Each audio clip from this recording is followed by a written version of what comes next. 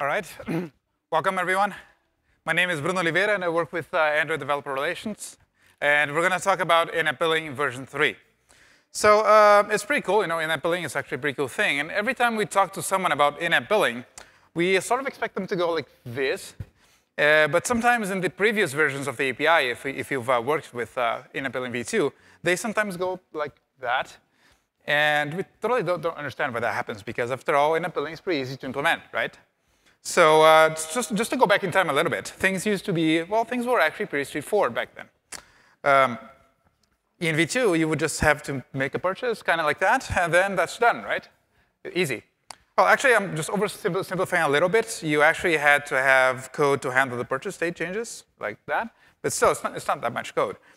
OK, but then you had that case where the app could be sleeping when you got that message. So you also had to have a broadcast receiver to make sure that didn't happen. So just broadcast receiver.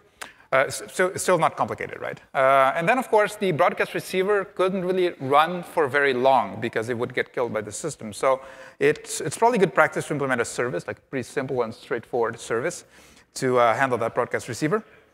And of course, then, since you can't query for the purchases all the time because it's an expensive API call, you probably need to persist that using a database of some sort. But that's OK. Everyone loves databases. It's SQL.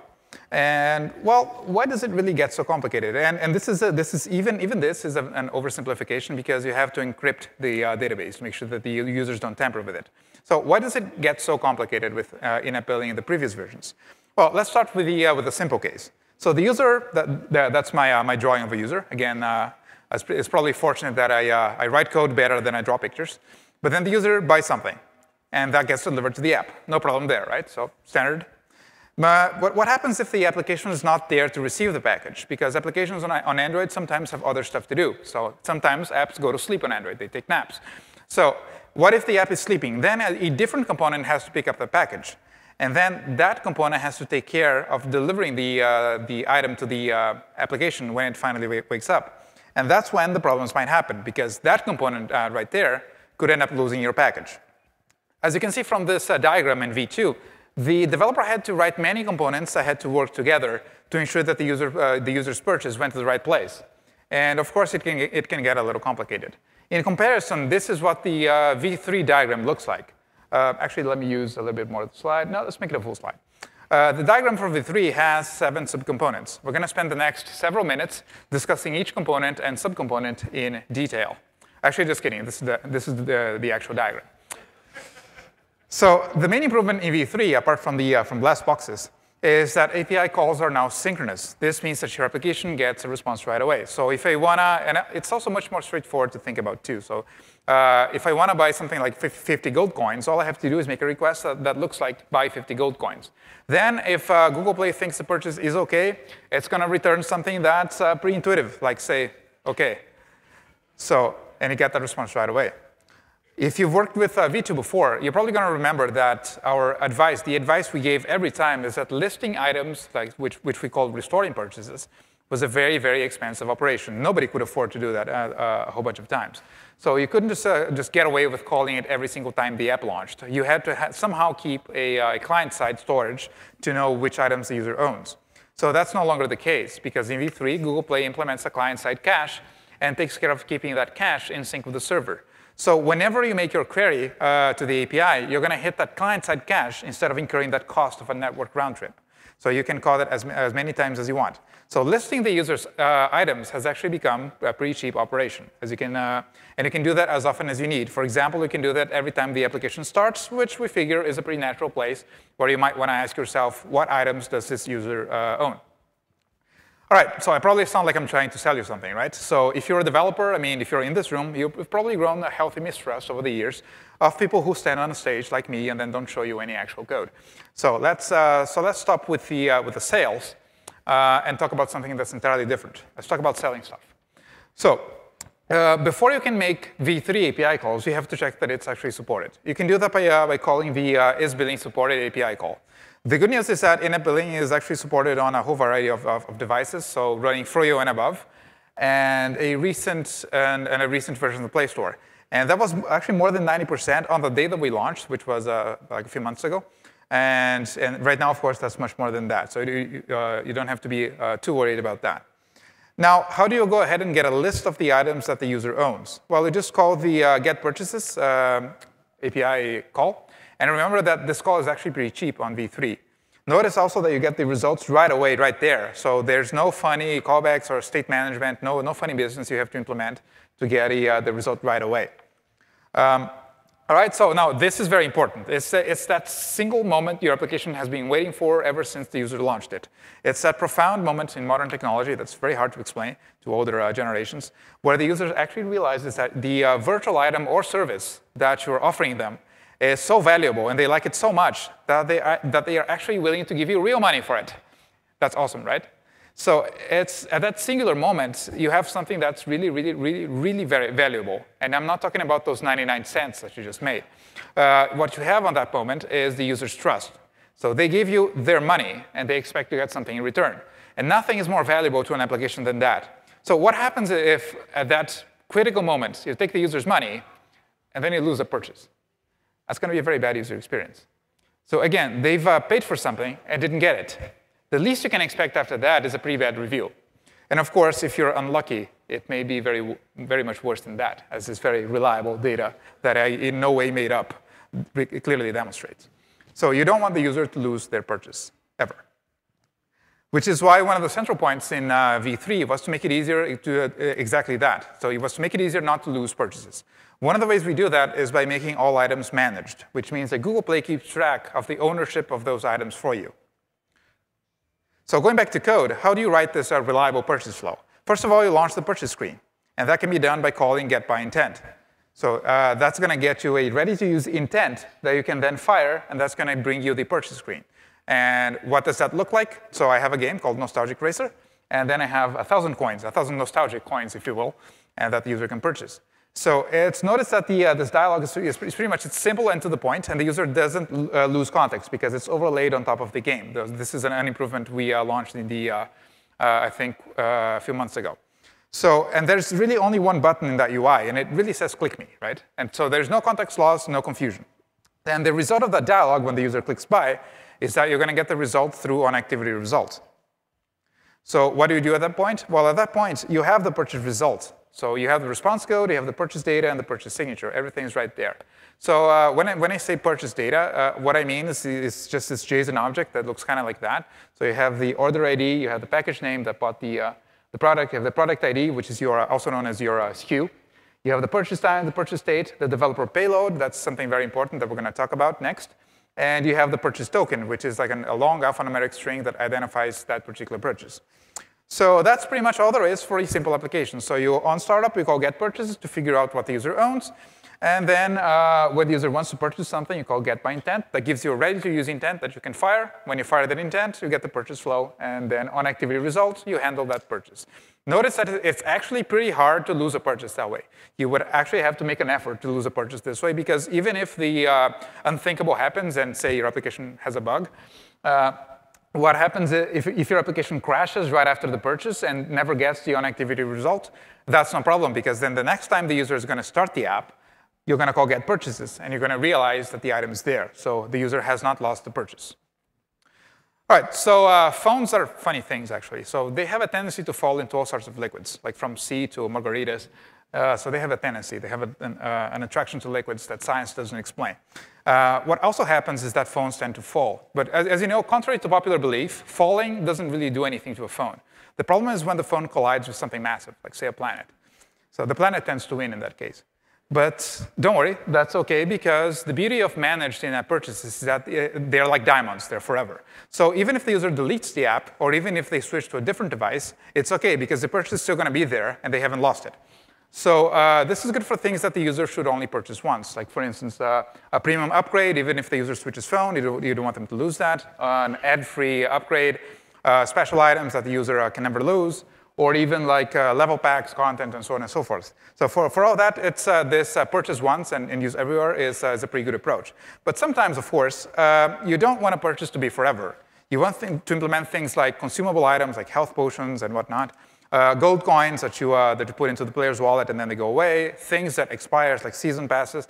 And then you have to, of course, to have purchases that are not permanent. And this is what unmanaged item was used for in V2. But of course, there are no unmanaged items in V3.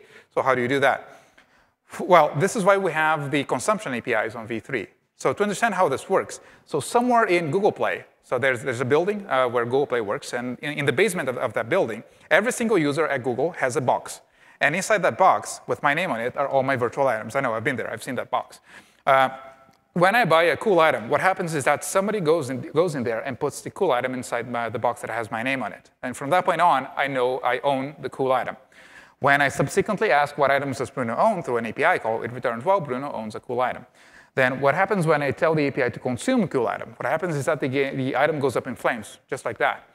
And then if I ask what items does Bruno own, I don't own anything at all. So consumption is the opposite of a purchase. When you consume, the item goes away. As far as code goes, this is how you consume an item. We just call the consume purchase on the API, and then you give it the purchase token associated with that item. Remember that the purchase token is the same one that you got when you got the get purchases call, and then that's the purchase token field on that JSON. And then, then you call that, and the item is going to be consumed. Now, there is one decision that you're going to have to make, which is when to consume something. So it's up to you to decide how to use the consumption API. The contract is that when you consume something, it goes away. So we're going to talk about two of the most used methods when you're using the consumption API. First of all, maybe you want to consume the item when it's actually used, because that's by far the most intuitive way to consume an item, right? Then you don't need to manage the items yourself. Now, the second approach, which is pretty popular, is to consume it immediately upon purchase. And in that case, your app takes care of managing the user's inventory. So you might call that inventory a wallet, a purse, a bag, account, or any other name. But you manage the user's inventory in that case. So to explain method one quickly, so let's give an example. So again, that's me. It's a stick figure character of me anyway, somewhat slimmer.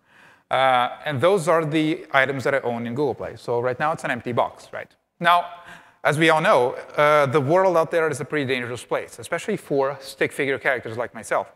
So I decided that before I go out into the world, I'm going to buy a health potion. So I buy a health potion, and when I do that, it appears in my inventory. Also, like everybody else, I walk around with a hit point bar on top of my head that tells me what my life points are.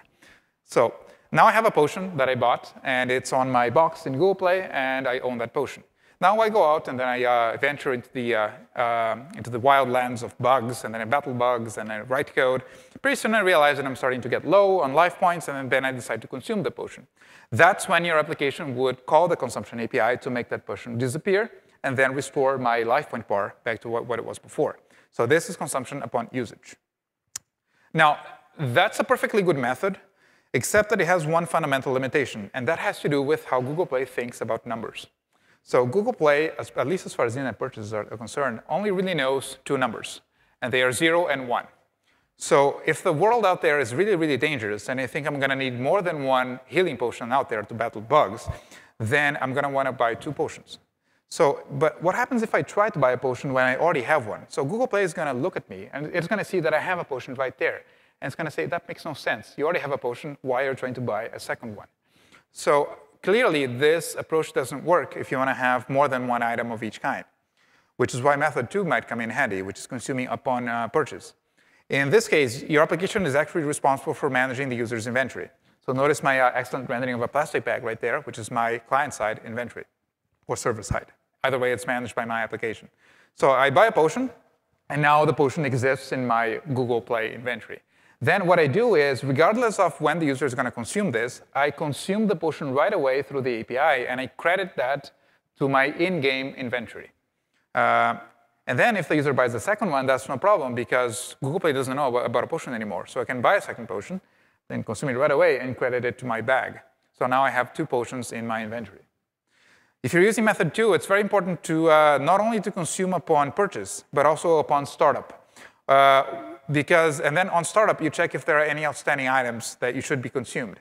This is going to be necessary, for example, if your application crashed before it consumed the item. So suppose the user made the purchase went through, but then your application crashed.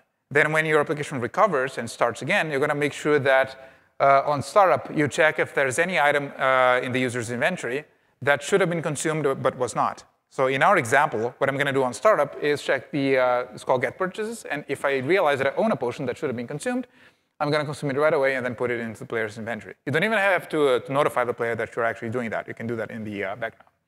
So summarizing what we have so far, on startup, you would call get purchases. Then if I notice that there is a potion there that should have been consumed before, I consume it. When the user wants to make a purchase, I call get by intent and then launch that intent to get the purchase flow, and that's the window that prompts the user to buy something. Then when I get the onActivity result callback, what I do is I check if the purchase was successful. And then I consume the purchase if the purchase was successful. And then when I get the consume callback, I see if the consume was successful. If the consume was successful, then I finally add the potion to the inventory. It's very important to wait for the last part before you actually credit the item to the user's inventory, because what may happen is that, remember that the Google Play inventory is the same for every device. So it's per user and not per device. So if I own a potion on one device, then I own a potion on all devices. So when you are going to consume that potion, you should make sure that you only credit the potion once. So if you try to consume the same potion from several devices, only one of those consumptions is going to succeed. So that's guaranteed. So this means you should only credit the potion once it's been successfully consumed. All right? So in-appelling v3 also brings a long-anticipated feature that developers have been really asking for a long time, which is the ability to query for a product's details from code, like, for instance, title, description, and price. So if you take a look at the API, you're going to find this method call, which is called getSKUDetails. It's actually pretty straightforward. You just specify the list of SKUs that you want to get information about. And when you make that call, the API returns the information in a bundle. And that bundle kind of looks like this. So it has your product's ID, which is the SKU, the type, whether it's an in-app product or a subscription, the price, the title, description, so on and so forth. One thing that's pretty nice about this is that the price is actually returned in a way that's formatted according to the user's locale. So it's going to look right to the user when you display it on the screen. However, one thing to be careful about is that price is only formatted for display and not for parsing. So don't try to use that as a number. Don't try to add two together. This is just a number that's formatted for display only, and you can show it to the user. Now, let's talk about subscriptions. So in V3, that's actually pretty simple, too. If you've used V2, remember that there was like a whole bunch of messages and callbacks and broadcast receivers that you had to write to implement and to know the status of a particular subscription at any given time. And there were like asynchronous callbacks that you had to implement. But in V3, it's much easier. They are actually just like items. They're much simpler. To check what subscriptions are supported, to check if subscriptions are supported, you can call this billing supported API call. So the same as before, except you pass subs instead of in-app, and then that's going to return whether or not subscriptions are supported on that device. So it's important to make that check. Now, launching the purchase flow for a subscription is not really very different from launching the purchase flow for a regular item. So just use get by intent. But except that instead of saying in-app, you say subs, and then you pass the item type, and then you get an intent. And the intent, you can launch the intent, and that brings the purchase window just like we did before. One thing to be careful about is that subscriptions can't be consumed. So you cannot use the consumption API on a subscription. If the effect that you're trying to accomplish is to cancel a subscription, then this is not the way to do it. You're going to have to do that through the server side, as we're going to see next. All right, so remember how I said that in V2, it's actually pretty difficult to know what's the state of a subscription? So in V3, it's actually pretty easy, because you just call get purchases. When you call get purchases with the item type set to subs, it's going to return all the subscriptions that are actually active right now. What I mean by actually active is that, well, subscriptions that are either in the active state or in the trial state, that trial state that the user can have before buying the subscription, those are going to appear in your get purchases results. Now, once the subscription expires, you're not going to get any notification of that. But then the next time you call get purchases, which remember became a pretty cheap call, so every time your application starts, you can call get purchases.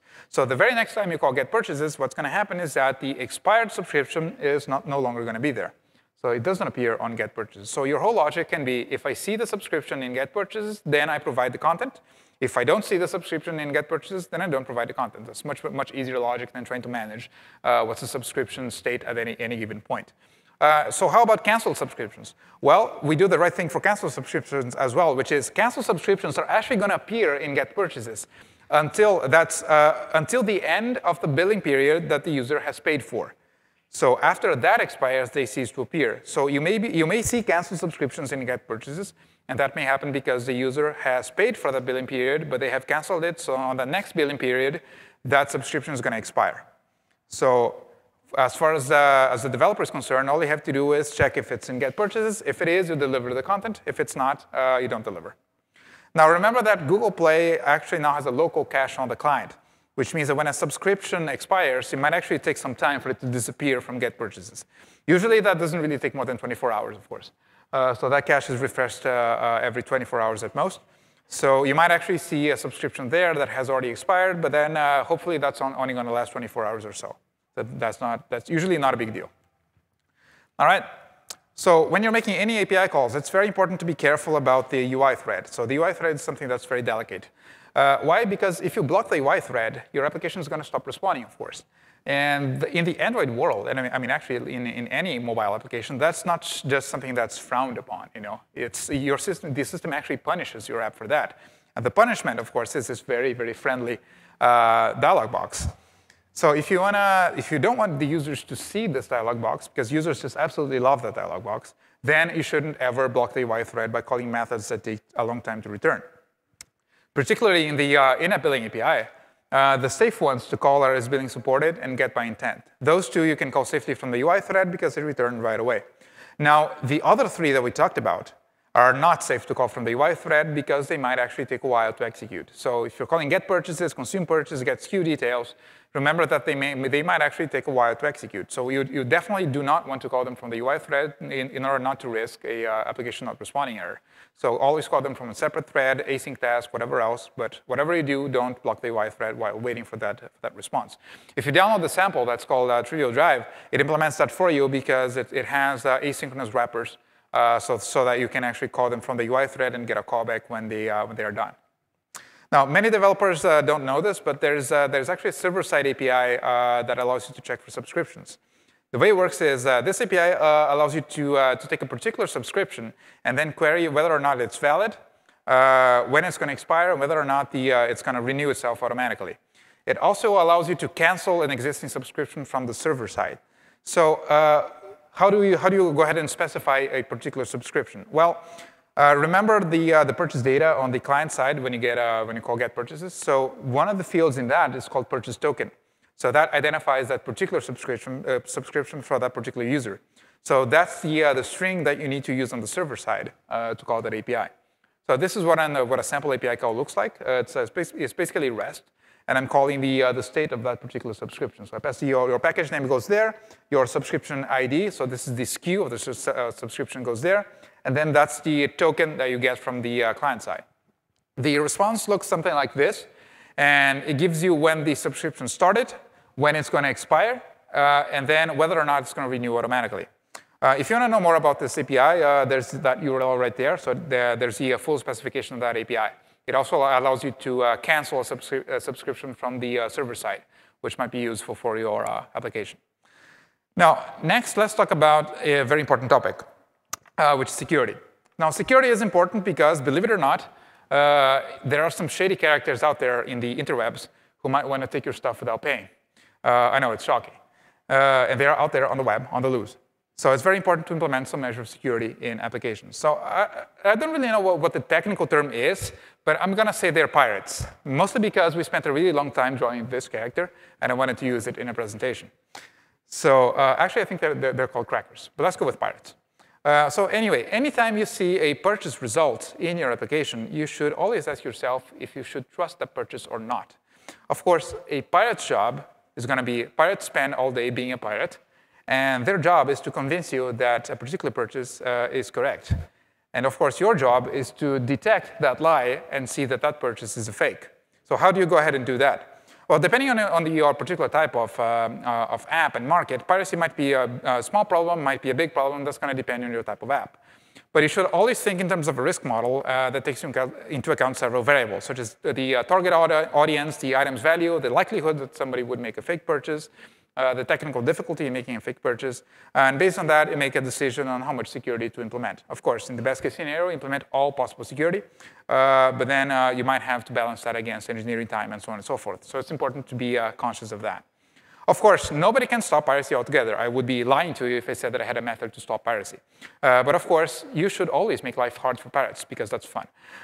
So here are some of the defenses that you can employ to make pirates' life hard. First of all is use our developer payload.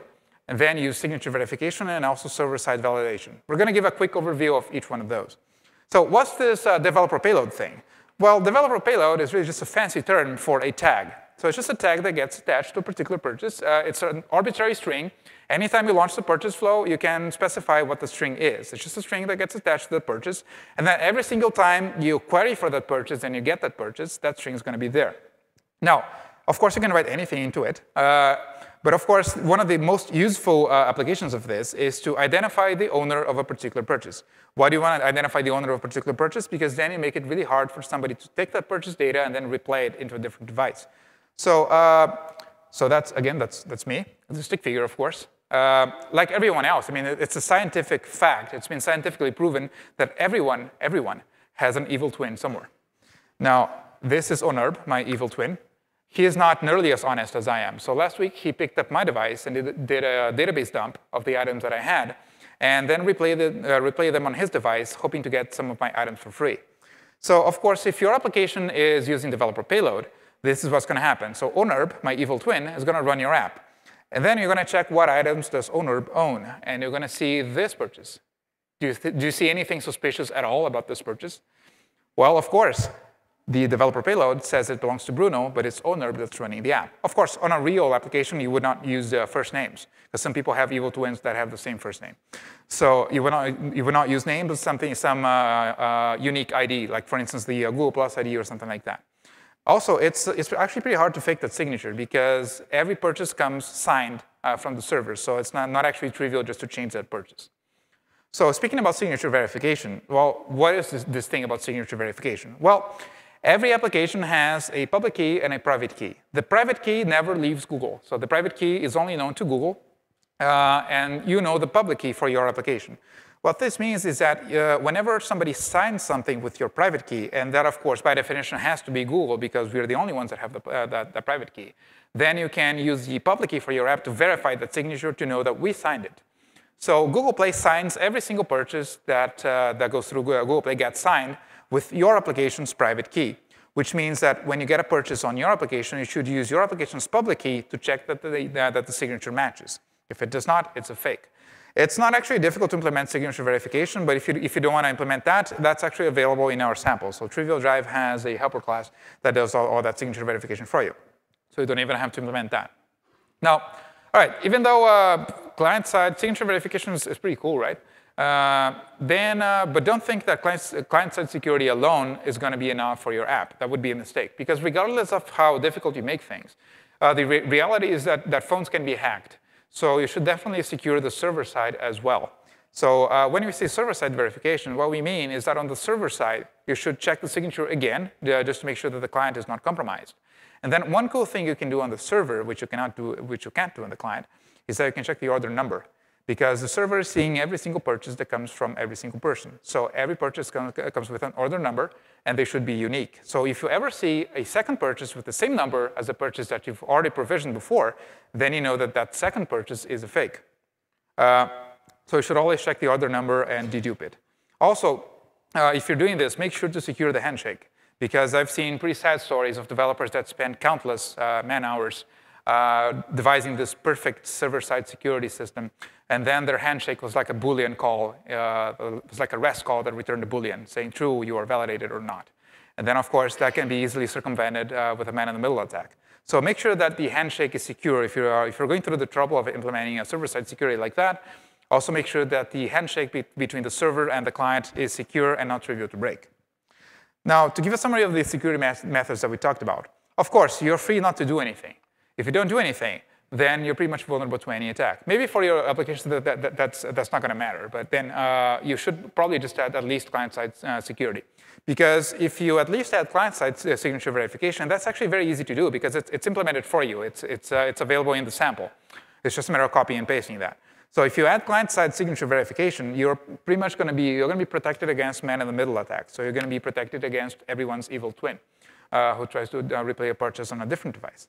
Now, if you want to go the extra mile and then add a unique developer payload, of course, you are also protected against the more elaborate forms of purchase replay.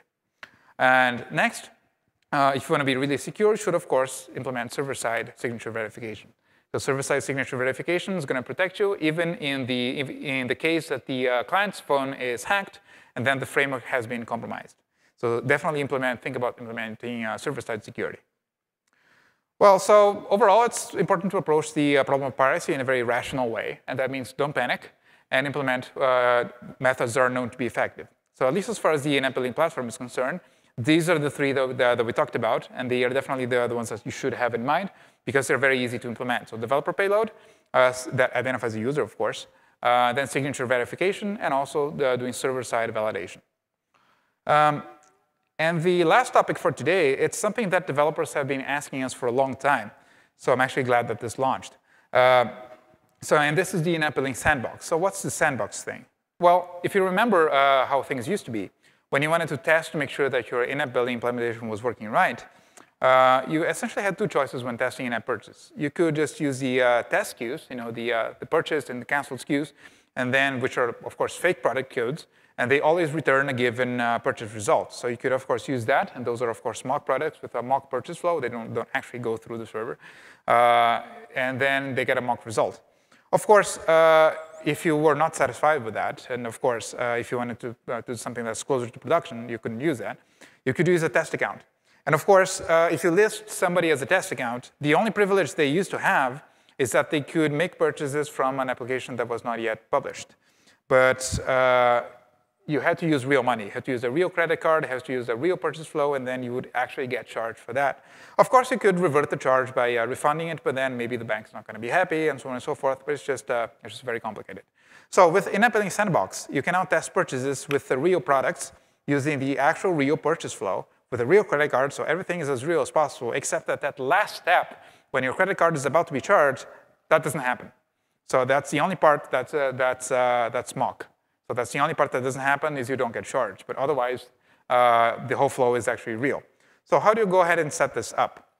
To enable that, you simply add some test accounts to the list of test accounts in the publisher side. So this is the Android publisher side. You go to account details.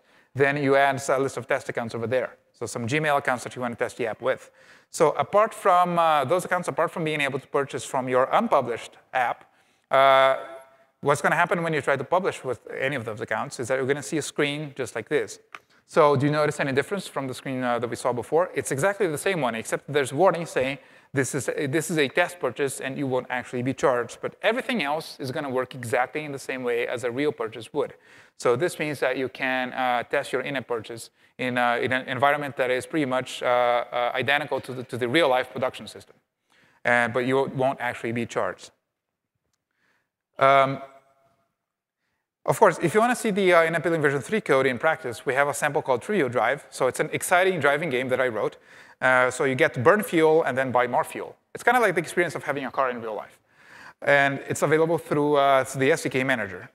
And it's also available through the Google Code site. I recommend that you get the code directly from Google Code site because it's more up to date there. And pretty soon we're going to launch an update to that app that's going to include self-driving cars. So summarizing, we talked about the most challenging points of in-app billing v2. We talked about how in-app billing v3 was designed to address those points and make things much easier for developers. We talked about subscriptions. We talked about new API features such as consumption. We talked about the new product details API feature. Then we talked about the server API and gave some pointers on security best practices. And we also presented the IAB sandbox, which makes it much easier to test your apps in a real environment. So the reason we are improving the API constantly and adding these new features is that we are always striving to improve the developer experience.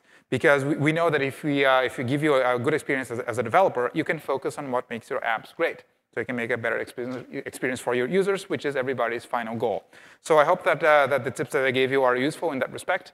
And I thank you very much for coming to this session. If you have any feedback, there's the rate this session posted over there. On previous IOs, I know that we had real-life tomatoes you could throw on stage, but then that was pretty messy. So if you want to give your feedback, just scan the QR code over there, or use the Google I/O app to give your feedback. So thank you very much.